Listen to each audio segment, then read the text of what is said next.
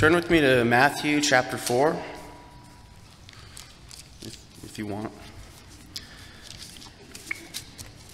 I'll be reading Matthew chapter 4, verses 1 through 11. That's Matthew 4, 1 through 11, and I'll be reading out of the New American Standard Bible. Then Jesus was led up by the Spirit into the wilderness to be tempted by the devil. And after he had fasted 40 days and 40 nights, he then became hungry. And the tempter came and said to him, "If you are the Son of God, command that these stones become bread." But he answered and said, "It is written, man shall not live on bread alone, but on every word that proceeds out of the mouth of God." Then the devil took him into the holy city and had him stand on the pinnacle of the temple and said to him, "If you are the Son of God, throw yourself down, for it is written, he will command his angels concerning you, and on their hands they will bear you up, so that you will not strike your foot against a stone." And Jesus said to him, "On the other hand, it is written, you shall not put the Lord your God to the test." Again the devil took him to a very high mountain and showed him all the kingdoms of the world and their glory. And he said to him, "All these things I will give to you, if you fall down and worship me." Then Jesus said to him, "Go, Satan, for it is written, you shall worship the Lord your God and serve him only." Then the devil left him, and behold, angels came and began to minister to him.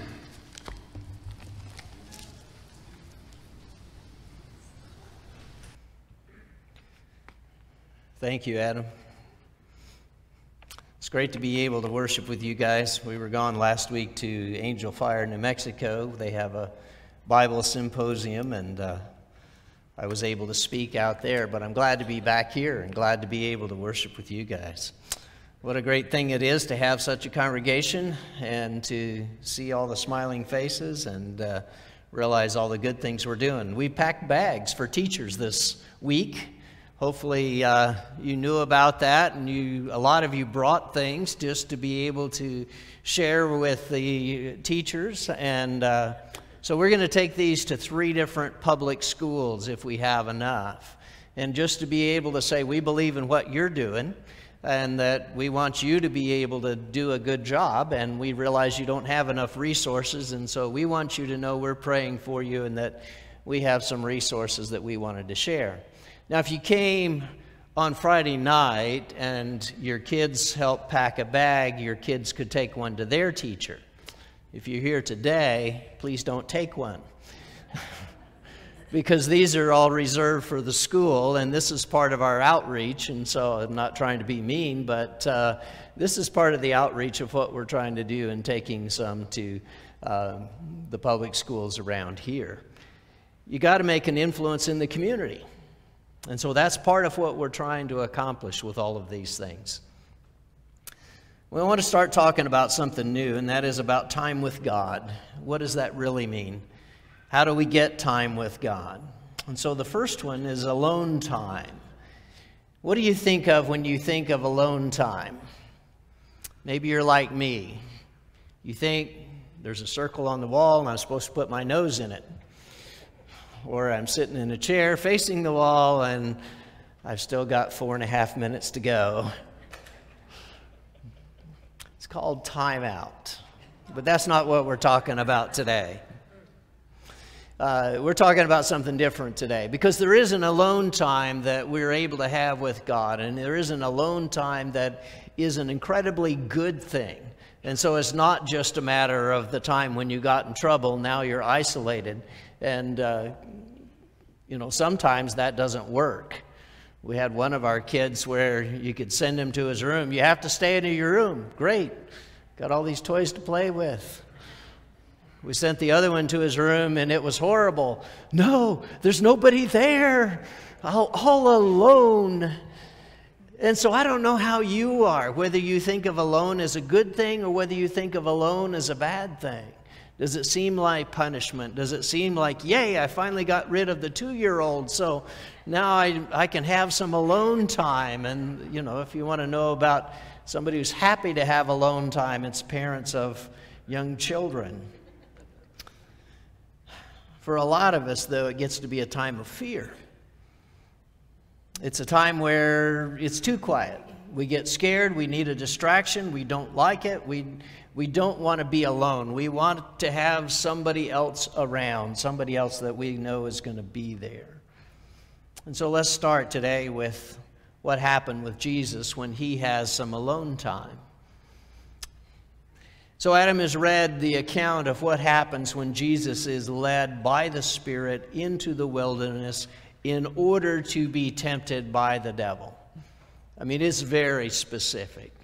God said, you are going to have some alone time. The Spirit pushes him there, drives him there, says you need this time alone. And it's not a pretty place where he goes to. He's going to the wilderness. Not only is there no people there, there is nothing there. There is nothing else there. It is a desolate place. And he sends him to a desolate place on purpose, so that there are no other distractions. There is nothing else that's going on. And it's a time for a test. It's a time for a temptation in order to figure out what we will do. And he goes 40 days without food. That's got to be an incredible amount of time. I mean, we can't hardly make it till lunch. Don't worry. We're on good track here. We won't be late today, so your lunch is safe. But what would that feel like if you didn't get lunch today or tomorrow or the rest of the week or dinner or for 40 days? That's a long time. Not being able to eat anything. And of course, the first temptation he says is, why don't you turn stones to bread? I'm sure by that time it looks like bread. I mean, those stones are something that, well, maybe I could take just a little bite. And he has the power. That's not the problem. He could do it. But he refuses to use his power on himself. Because if he starts using his power on himself, then what's the point? It's just all selfishness. And his example to us would be a matter of, well, God's got great power. Become a Christian so that you can make your life happy and you can get all the bread you want and you can eat as much as you want. And that's not his ministry. That's not the way God does it. And so when you begin to look at how Jesus' ministry is going to turn out, it's a matter of him being able to teach other people and say that, suffering is important. And there are times when you do without for God. And there are times when you have to realize that we're not going to be able to get everything we want. But we are willing to sacrifice for God to the point where he would even give up his life.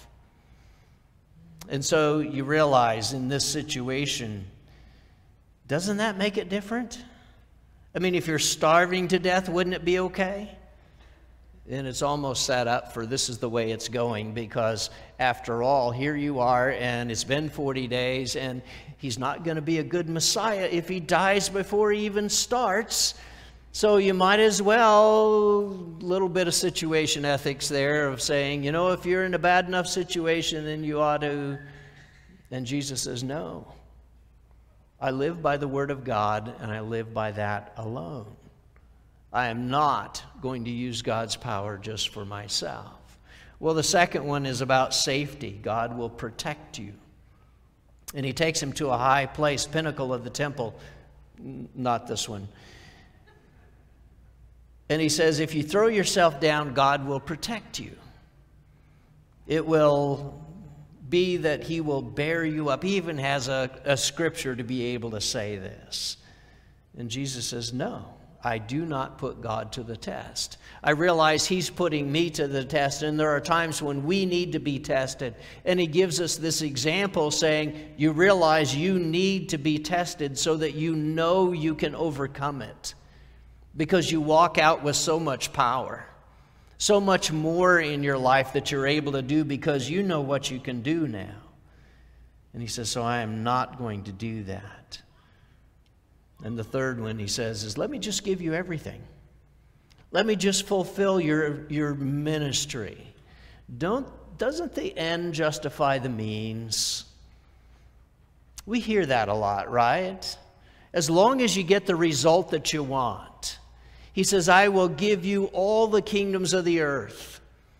That last scripture you're going to talk about, all authority in heaven and on earth will be given to me, has been given to me. Well, you can say most all of that. All authority on earth has been given to me because I have all the kingdoms, and you don't have to die. And there's no sacrifice, and there's no place where you're going to have to go through all this suffering and rejection and beatings and everything else. He says, you don't have to go through any of that. Let me make it easy for you. And anytime somebody says, let me make it easy for you, be suspicious. He says, it's just one little catch. I just need you to worship me. And Jesus says, no. All honor goes to God, and I do things the way God would do them. I do not take shortcuts. It is not the end justifies the means. And he walks out of those temptations so much stronger. Luke's version says, in the power of the Spirit. Wow. Because he went through temptation, because he went through hard time. And that's what you do with alone time. I think God put him there on purpose. Has God put you there on purpose sometime? Maybe you didn't recognize it as that, because it just seemed like it was, well, I'm all by myself now, and I hope this goes away soon and I find more friends. But, you know, it might be a time when God is using that, because that's not always a bad time. It's a time that shows who you are. It's a time where you get to say, here's what I believe, and here's what I think, and here's what I do. Because most of the time we react out of habit. I mean, this is what we have to do for the day. You get up and there's clothes to be put on and washing that has to be done and work that you have to go to, and then you come back home and there's TV that has to be watched. And, well, maybe not, but anyway, you know, that's just your habit because you sat down and you're tired, and here we are. And then we get up the next day and we do it again, and we do it again. And why do we do it that way? Because we did it that way yesterday. Because somebody wants us to do it that way. Because somebody's expecting those things from us. And that happens every single time, doesn't it? If you've got children, your children expect you to organize around them. If you're married, your spouse expects you to organize around them. But if you're alone, you could do it anyway. But you find out when family's gone, you end up lost. What do I do now? I have no one to organize around, because I always organize around my children or my spouse or somebody else and what they have to do, and it just doesn't work that way. It lets you know who you are. It lets you know what's best. If no one fussed at you, would you still do it? If your wife never told you what you were supposed to do, would you still do the things she wants you to do? I know. Interesting question. You know what's right. You know the best path. If no one's going to tell you different, would you still do it? See, morals and ethics and righteousness are not just because someone is watching. They're what we do when no one is watching. And if you could get away with it, I mean, we would know and God would know. I mean, you can't get less than that. But if you could get away with it, what would you do if you knew you could commit a sin and nobody else would know? Not a single other person would ever know. You would never be found out, because you would make sure, you know, you threw the wrapper away instead of leaving the candy bar wrapper out. You would make sure you covered your tracks, and no one else would ever know. Would it be okay? It makes us different people. Whether somebody else knows or not, it makes us different people. What makes Jesus righteous is what he does when no one is looking. Because if you're going to do that when no one's looking, when you could get away with it, it doesn't mean that's who you are. It means you're fake. It means you're not real with yourself. The same thing makes us righteous. We're either sinners or righteous. What makes the difference? Well, it's when we don't get caught, right? No, that's not what makes the difference. What makes the difference is who you are when you're alone. Whether you're holy or unholy, whether you're saved or lost, it's what we do when we're alone.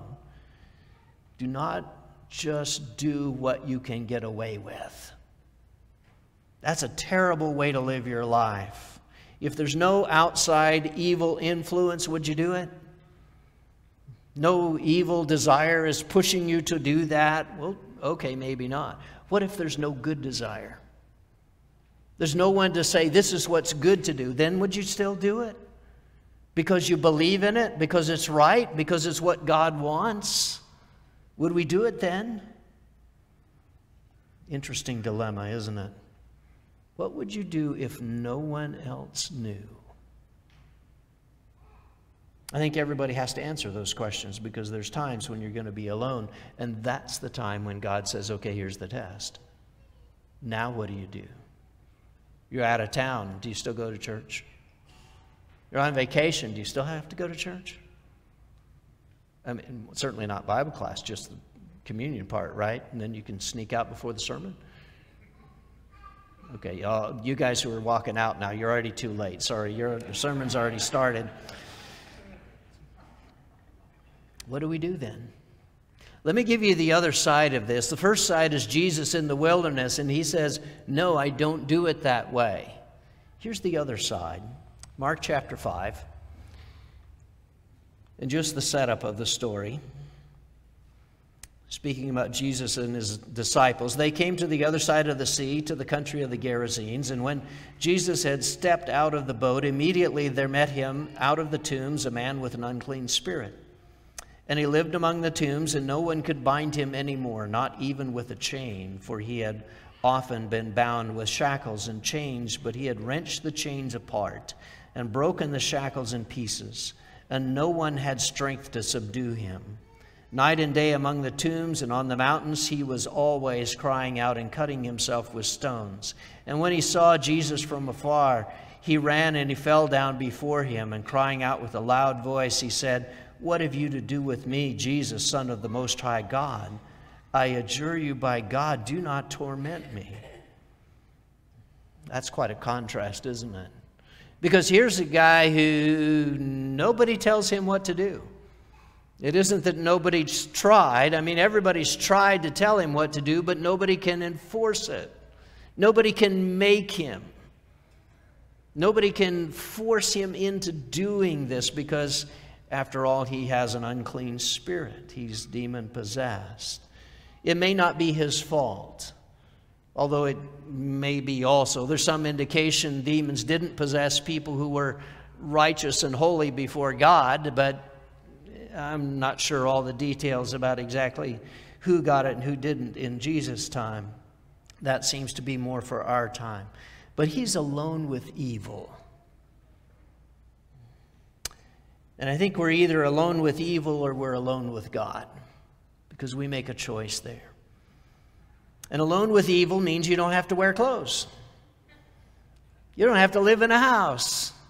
You don't have to clean up anything. You don't have to do anything. You don't have to be in town. You don't have to be nice. You can scare as many people as you want to, and you are the biggest, baddest, meanest guy in town, and nobody will mess with you. You go to the gym and everybody's scared of you, because you are the strongest guy in the whole gym. Actually, anywhere, because nobody's going to do that. He is the baddest guy around. And he can do anything he wants to that evil will let him. Because there's the catch. No one can tell him what to do, but what does that get us?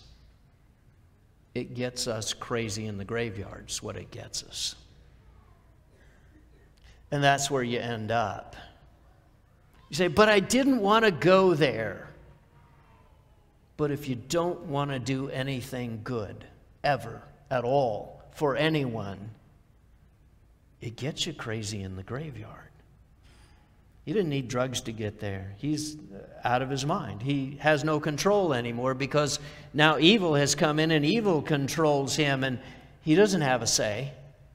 We think, well, if I could just do what I wanted, most of us would give it over to evil, and evil would do what it wanted. It wouldn't really be us anymore. It wouldn't be doing what we wanted.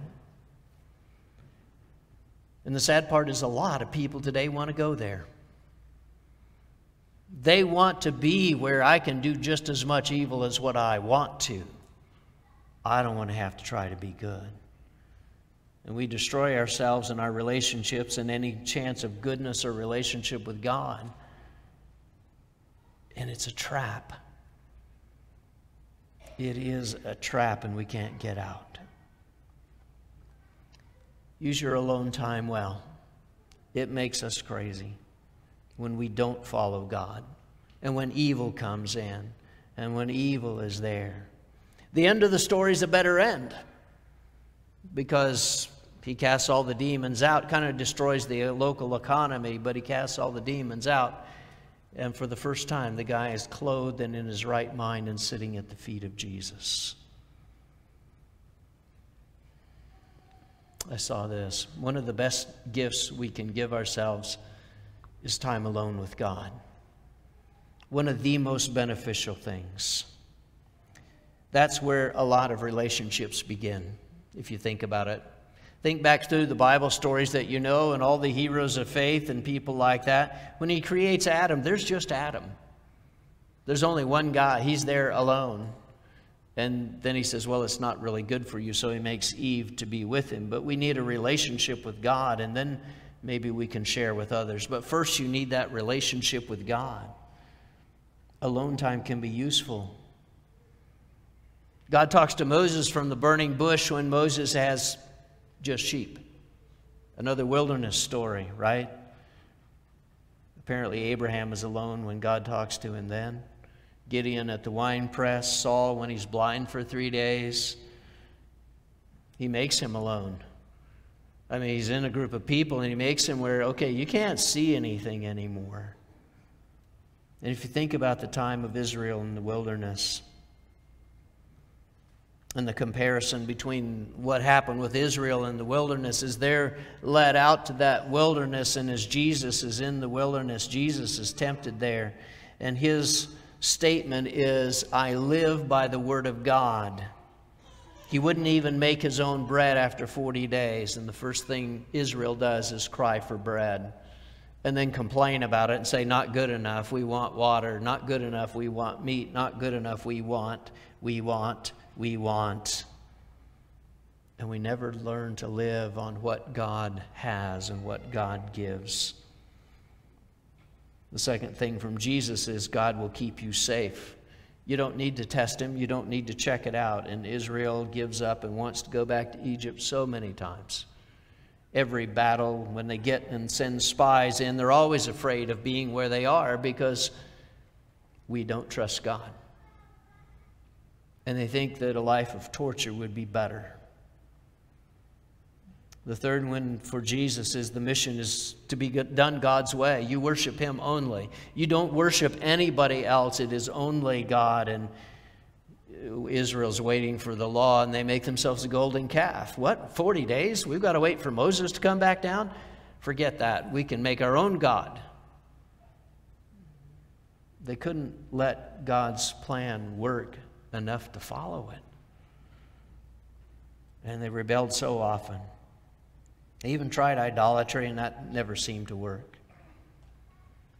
And so you can see this over and over again as people mess up their alone time with God, and they mess up their relationship with God, and it never turns out well for them. It never ends up where it's supposed to be. And so what are the things that we need to do when we're alone? Well, for one that we've already talked about, when you're alone, the devil might come to you, and there might be temptation that happens. There could be a time like that where you're going to be tempted and where somebody's going to, show you something that maybe you want to do, and you have to say, no, I can't do this. It is a battle with the devil, and we need to be strong and stand up to him. But the second thing is you might need to be alone with yourself. You ever done that? And then decided you don't like the company? Maybe we need to be alone with ourselves enough to get to say, you know what, I don't like who I am. Maybe I should be better about who I am. And be a nice enough person where you enjoy being with yourself. Because after all, you're a good person. Because God's made you good. God has done so many things to allow His Spirit to live in you. He's redeemed you. He's forgiven you. There's grace that's always there. And it's not a matter of saying, well, I'm a pretty terrible person. No, God's given you every opportunity to make you into a great person that is a blessing to everybody else, including the time that you have when you're just with yourself. And the third one is there's a time with God. A time when you can just communicate with Him, and a time when you can read what He has to say and you can listen for His voice and what does He want to be done. And sometimes, like with Jesus, it's just be there. Get through 40 days. I think that's where David writes Psalms as he's out with sheep and there's nothing to do with sheep. And he talks to God.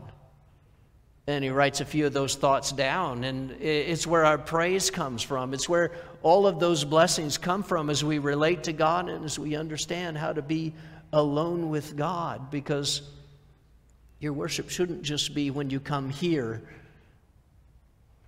If all of us have that great relationship with God and have brought His blessings into our life and His grace and His forgiveness, and we're okay with ourselves and we're okay with God and we're great with all of this, when we come together, how fantastic is that? And the fourth one that's best for alone time is just prayer.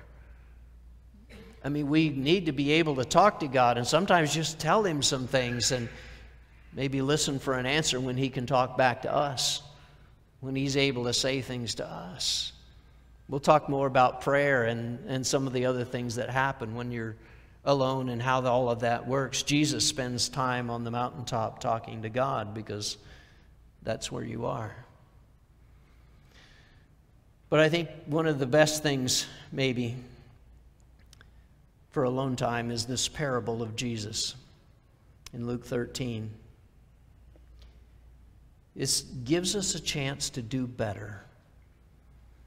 It gives us a chance to say, I'm not done where I am, but there's a chance to do better.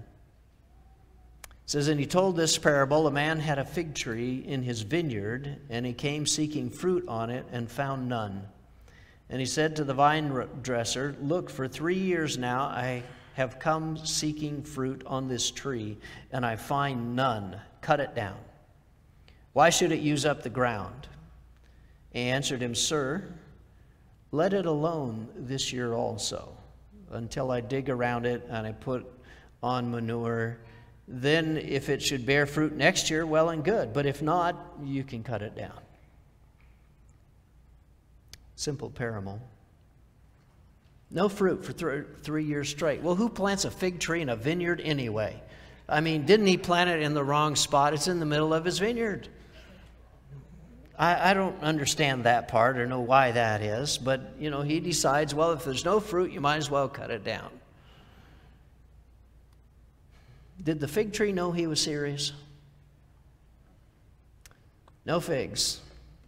Not a single one in sight. It has nice big leaves. There are fig trees around in Arizona. You may have seen one. Some people have figs that are eaten by birds, and some people have no figs. Because that's the choice, either figs eaten by birds or no figs. Seems to be the way that it goes around here. But he says, let's give the fig tree a chance. Okay, how do we do that? You leave it alone. Now I understand he's not really drawing that parallel here, but I think it just fits so well.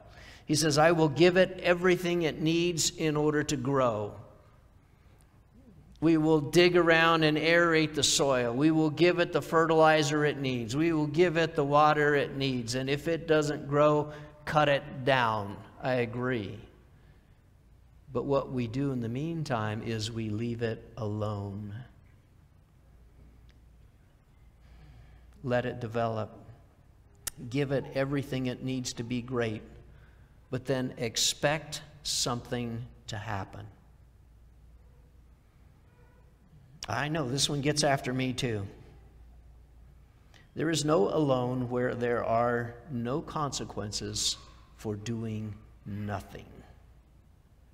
You are not alone to do nothing. You are alone to be with God. It is not doing nothing, being nothing, becoming nothing, just alone. That doesn't exist. It's a time when you're able to be with God. And it gives us a chance to come to God. I need to get alone with God and quiet my desire for the world's feedback so I can hear His voice. Because sometimes there are so many things shouting at you. So much work that's all around you, so many relationships that are all around you, and all of the duties and demands of life are just overwhelming until you don't have time to be alone at all. You don't have time to think even. And so maybe that's what you need. It's just a few minutes to be alone and give you a chance to talk with God, so that we can have the love of God and then show that to somebody else, because until you've had it put in your life, you can't really show it to anybody else. That we can believe in the power of God and let that power be seen in our life, so that we can share that with somebody else and not be afraid, so that we can put ourselves last and that we are not important, so that we learn how to live by the Word of God and by what God says. Being alone might be the best chance you've got to do better, because that's the place where you can work on it. And so maybe you need to find some alone time to get with God. You're never without Him. Don't make Him have to blind you for 3 days to get you alone. Maybe you need to find that. If you know that place where God is, then give it some time. It's easier to repent then. It's easier to talk to God then. It's easier to pray then. It's easier to see yourself then. Because I think it all begins there, doesn't it? It all starts there, with being able to hear His voice and what He says, and being able to make that covenant with Him as we repent and are baptized into Christ and receive His Spirit and receive His grace and His redemption, and then we join with all the other people. What an amazing thing it is. How's your relationship with God today? I know you're probably not alone here, and we'll talk about that next week. Maybe you are alone here, and yeah, that's next week. We don't have that much time today, but boy, if we can pray for you, if we can help you connect with God, that's what we want to do today. Would you come while we stand and sing?